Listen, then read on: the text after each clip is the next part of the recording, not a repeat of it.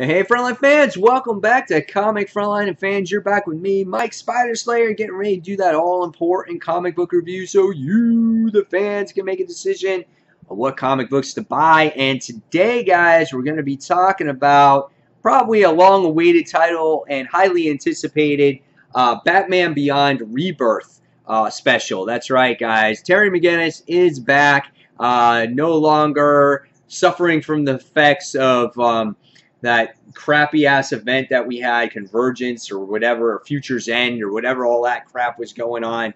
And we get Terry McGinnis back. So this book is written by Dan Jurgens, and the artwork is done by Ryan Sook. The artwork is okay. I feel like the colors hold this down.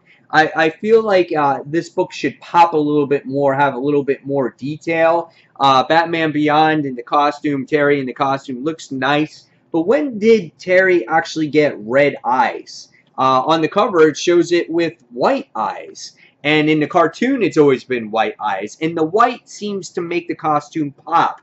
With the red eyes on here, it kind of, I don't know, it matches the rest of the costume, but it doesn't seem to work for me. I'm not sure. And they're like too big. I don't like the red eyes. And I thought, oh, maybe it's just an error or a flashback. But that's not the case. They use the red eyes the entire issue. But the coloring is very like faded. It doesn't pop as much as I would like it to.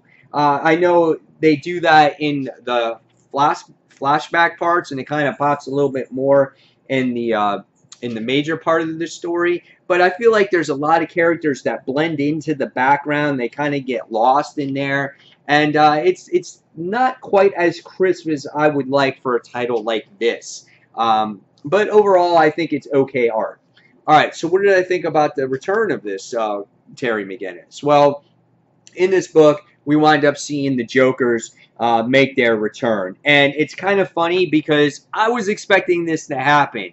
You know, I remember back in like 97 or whenever Batman Beyond was on, and I remember, you know, Terry McGinnis always fighting these Joker's characters. I'm like, this would be traditional fashion if these Joker characters would show up. And sure enough, I open up the page and there they are, terrorizing Gotham here.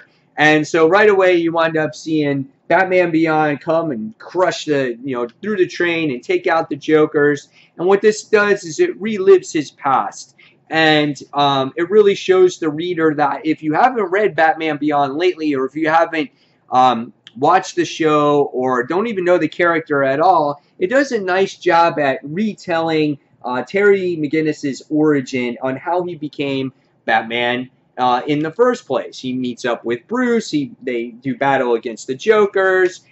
Just everything. It was like almost truly scripted from the TV series. You know, when I read this, and I was like, okay, I know what's going on. And so we get caught up on what's happening with Terry since he's been back. He's living with his brother. We're trying to find out who's the head honcho of these Joker guys. We think it's not the Joker because, the Joker's been dead for years. We get reintroduced to Dana in the book as well. And so it just gets the reader more familiarized with the characters once again. We see Terry living with his brother, Matt.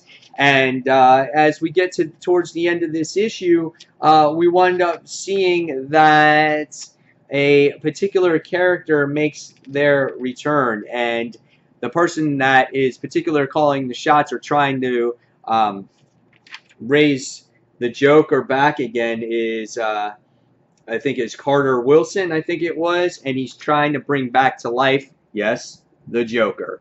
So I almost saw that coming. I kind of did. They're like really stressing, oh yeah, the Joker's dead, and then you're kind of thinking, yeah, he's going to make his return. So that's what I thought there.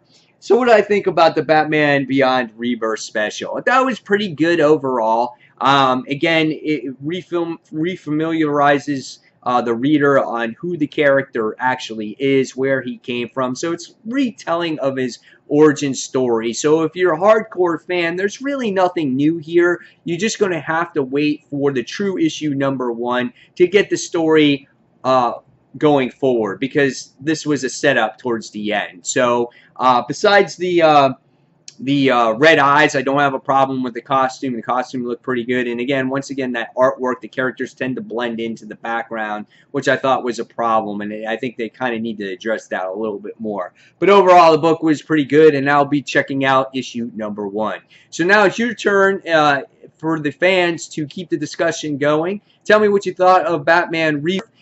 And fans, as always, thank you for watching Comic Frontline. And until the next comic book review, this is Mike Spider Slayer signing off. Take care, guys. Bye.